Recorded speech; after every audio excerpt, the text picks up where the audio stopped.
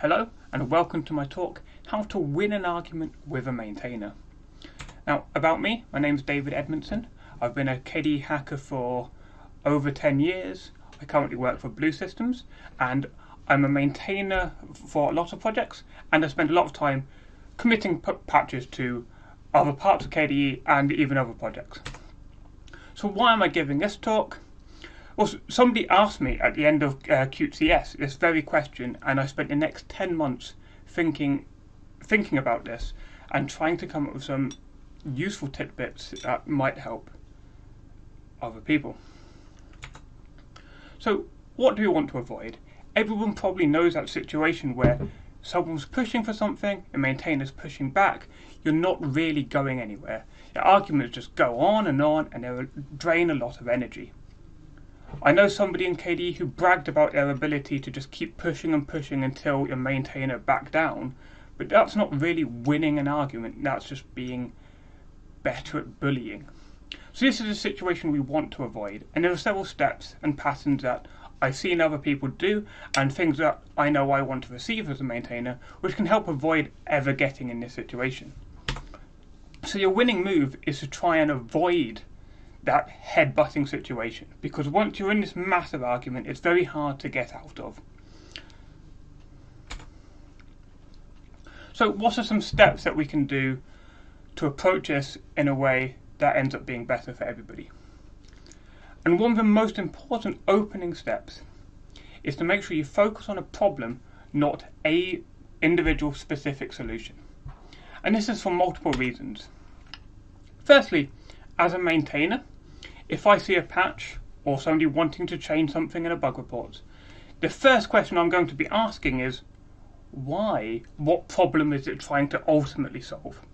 Because that's the main job as a maintainer. And if you approach explaining the why aspect, it reduces a layer of communication difficulty that you're going to have to get through anyway. Also, if you're coming to try and change a project, it's a lot easier to try and convince a maintainer that a problem exists and we need to find a solution than to try and to convince him both at the same time a problem exists and that this is a specific solution that solves it. It reduces your problem in half when you're approaching a project. Another thing I found is that if you can convince somebody to reach a conclusion themselves, everyone's a lot happier for it. And this is something we used to see a lot with the old VDG, old UX group with Thomas Pfeiffer and co, is they wouldn't push for a change, it would just keep asking questions until you reach that same conclusion that they were possibly hinting at. And that makes everyone a lot happier. You're not telling somebody what to do, you're setting up a problem and helping them maybe find that same solution. But it also sets a tone for compromise. If you come in saying this is the one solution and I'm not willing to talk about others and discuss others, then it doesn't show that you're willing to compromise.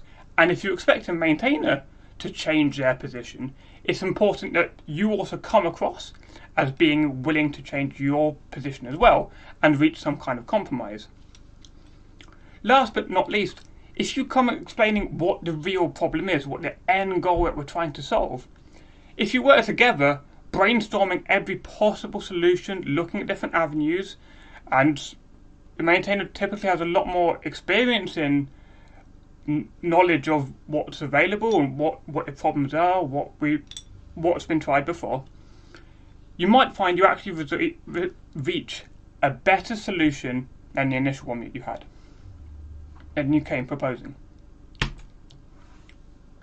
Another common mistake that I've seen happen at the beginning of conversations is a lot of focus on why a specific decision 5 years ago, 10 years ago was wrong. And this is a complete waste of energy.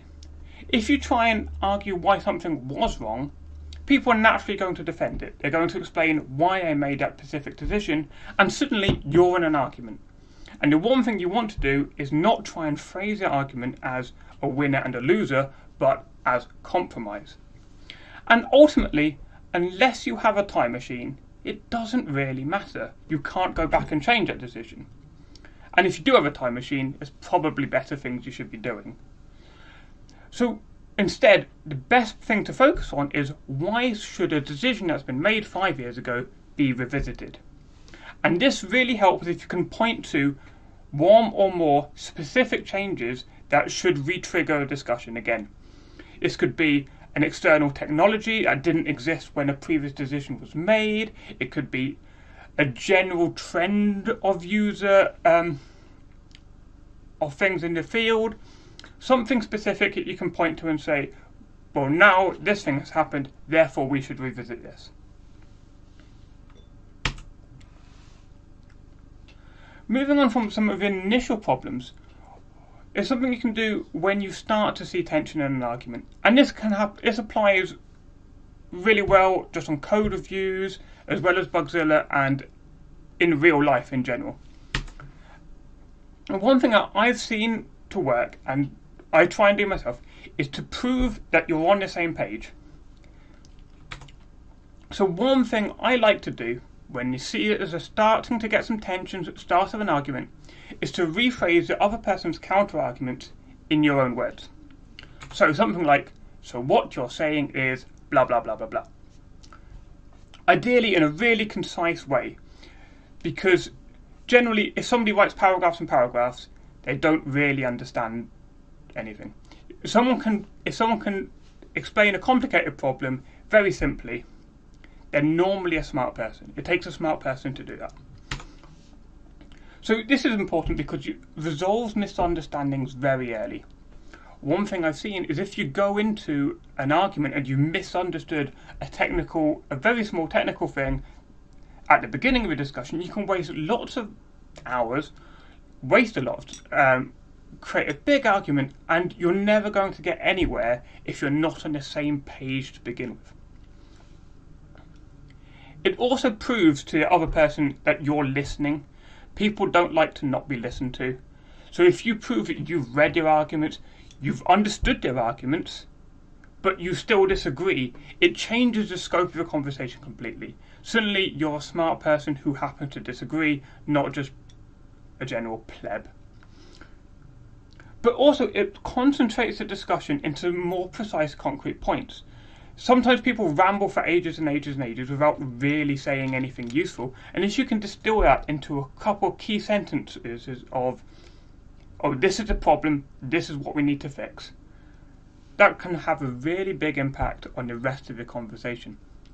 And I've learned from my Googling, this is called tactical empathy, and there's lots of resources about that on why it's generally a good thing.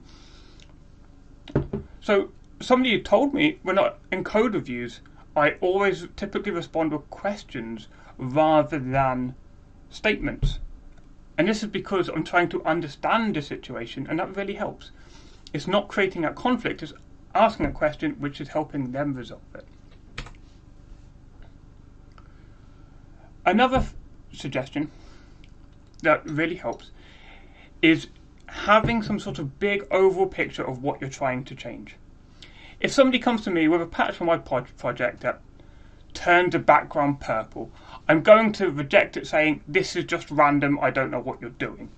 But if someone comes to me saying, well, I have this task, I've got this overall idea of changing a palette, this is the way I'm going to do it, that's a lot easier to accept. It seems that somebody has this overall goal, I can understand what their end goal is, it's a lot easier to accept. The counter-argument to this is if you're submitting a patch for another project, is to make sure you do it in small incremental chunks. Don't do this massive world refactoring change all at once, because that's going to makes life a lot harder for you. If you can break it down into, this is my end goal, here's my first chunk to get us there, that's generally well received.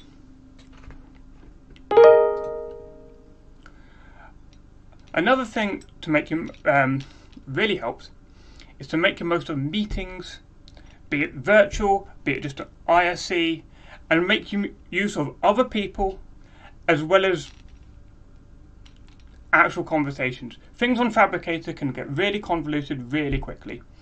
If you bring in other people, if you get into a real chat, these can help. So I don't know how this works here, but if there's any questions, just ping me, I guess.